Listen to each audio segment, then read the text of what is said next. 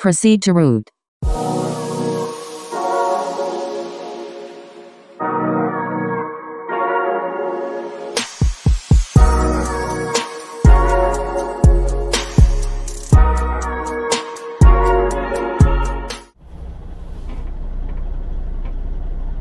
heard her. Let's proceed to the route. We're heading out to Fresno today. We're doing 5 stops, 800 and something miles.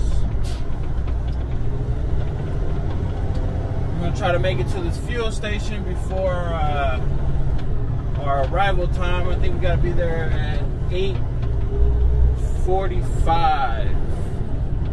So I'm gonna try to do a little quick fuel. So I don't like backtracking if I don't have to. And yeah, we're gonna get this party started. We're heading to, believe it or not, when I first started doing Amazon contracts, this lot we're going to is the first place I used to always pick up.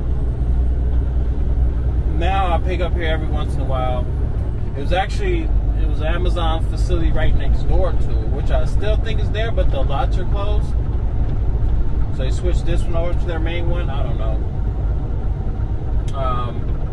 So yeah, we're gonna pick up there.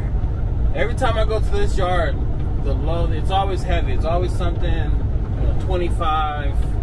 You guys know me. Anything over 15 is heavy. So it's like, it's always heavy. It's always in the 20s.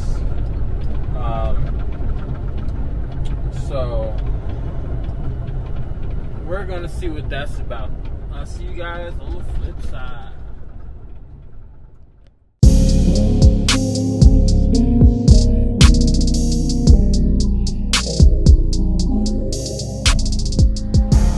Alright, we've got some good old fuel at $3.79. I could have got like $3.69 if I would have had my 20 cents off a gallon card, but I don't got that anymore.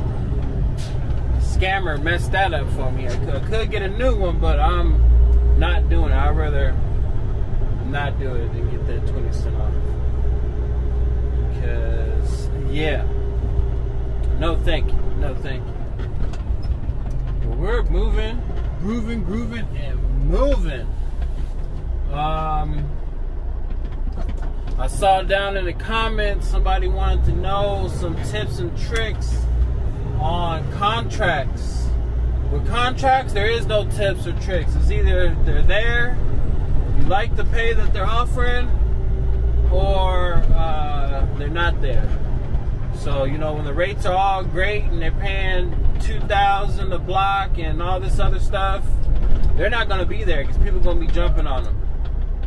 When they're down, 12, 13, 14, they might be up there, might not, depending on the climate. But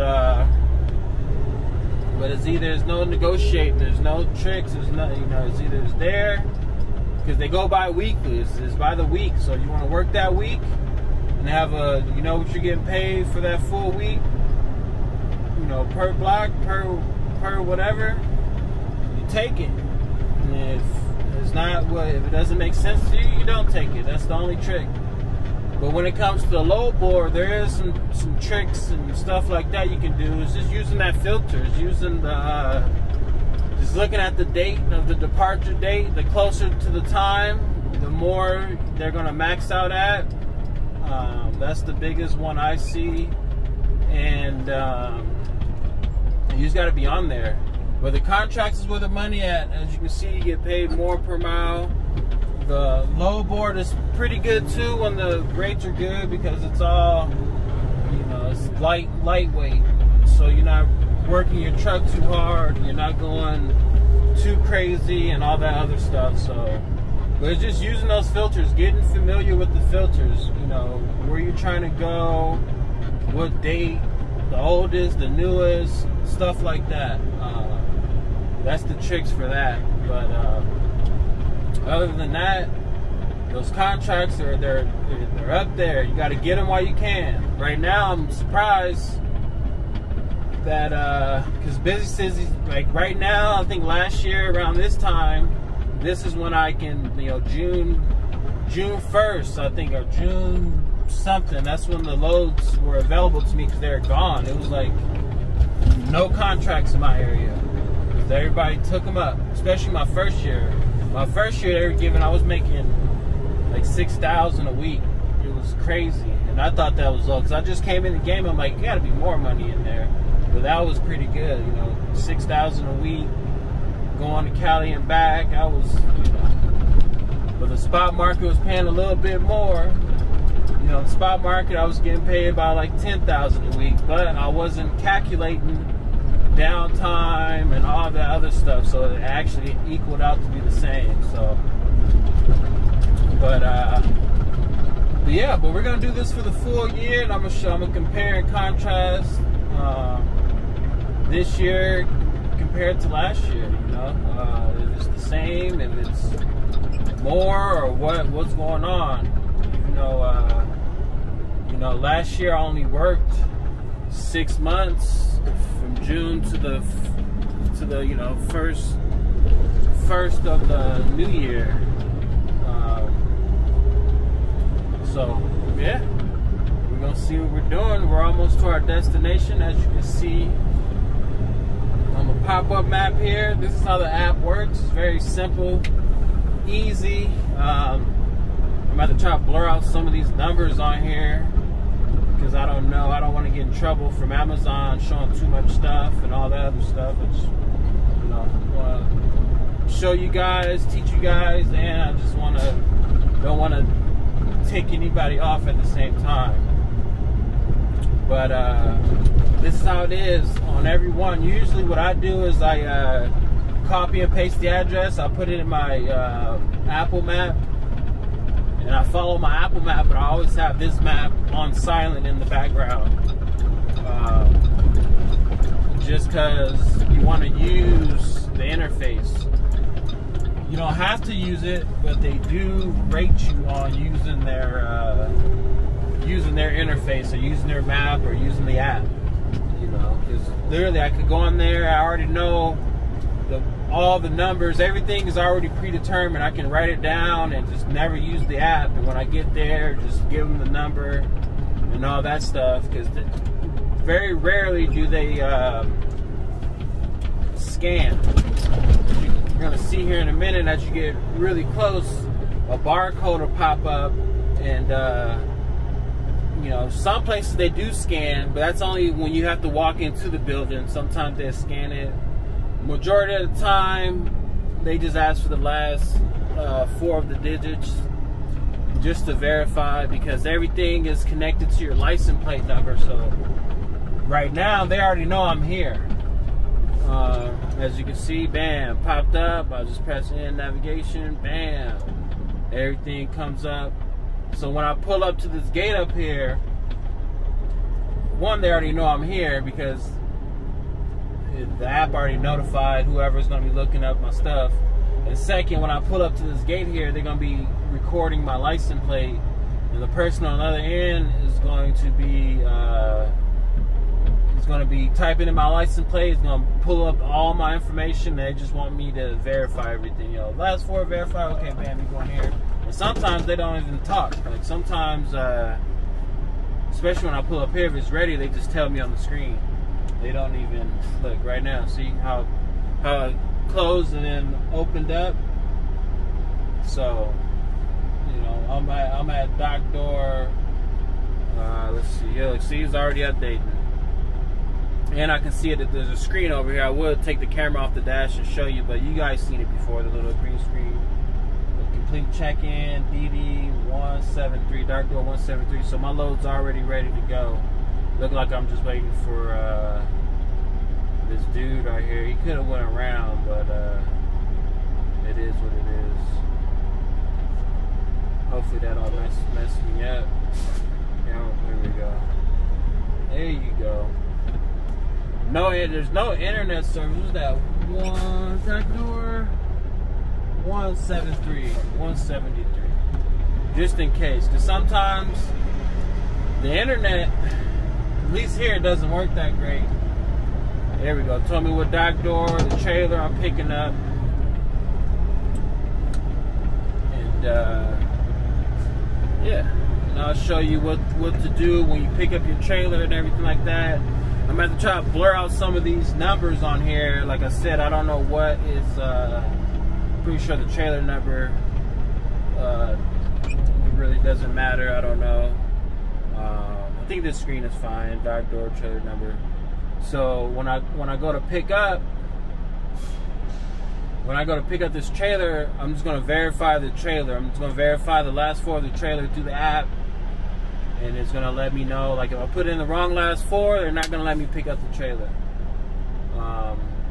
And sometimes they don't even have the trailer number on there, like if you're picking up an empty, but you have to type in the full trailer number, and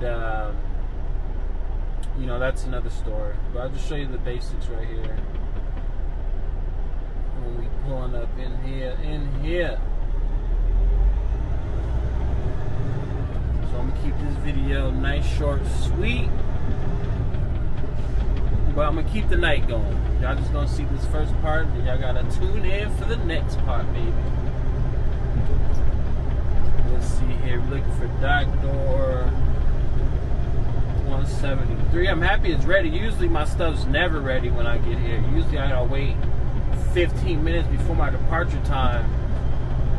But look like they cleaned some stuff up. We got it a little bit more organized tonight.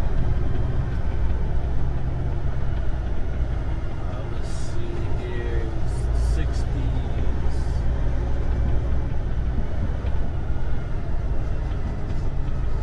What's this? 67.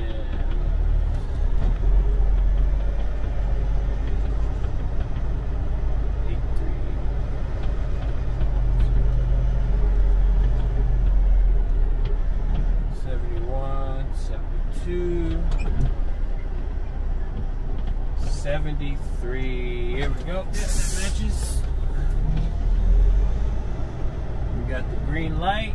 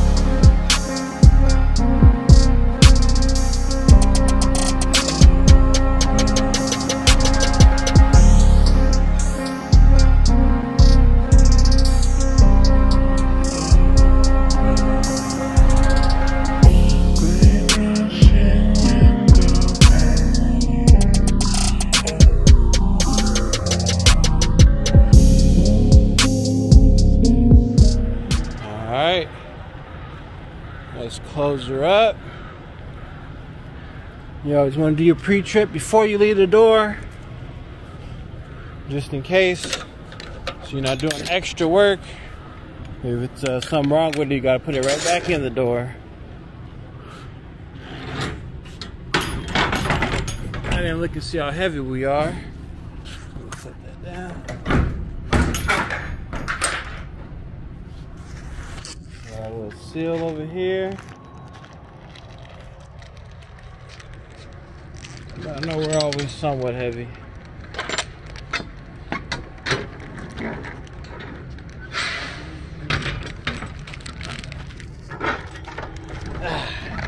One-hander. Make sure that top is good. Make sure the bottom's good. Just put the seal on. Alright, we got our seal on. Let's get up out of here. Hopefully that guy doesn't block the gate. You don't see how generous he is. Consider it. Alright. So after you verify and all that good stuff, the BOL and all that's gonna pop up. If a BOL do not pop up, you gotta ask them to print one out up here at the gate, which I rarely have to do that, but I have done that before. But you always want a BOL. So we are 15,000, just under 16,000 pounds. We're like 15,554,000 pounds. At night, before I leave the yard, I like to make sure all my lights are working. You know, sometimes you make a little turn here or there, the lights will flicker off. If I see that, I have like these little toothpicks I keep in here with me. And I just jab a little toothpick in there and call it a day. And call it a day. But we're gonna get out here, get on the road, like, share, subscribe, holla at your boy. Peace. Just rolling trucking. What's going on, man?